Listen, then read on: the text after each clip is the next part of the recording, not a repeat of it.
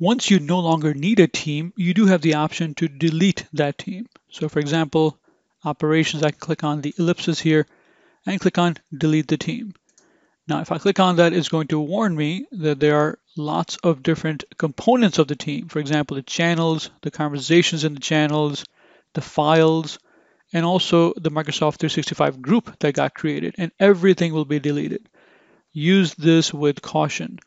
I'll click on the checkbox and click on delete team to delete this team.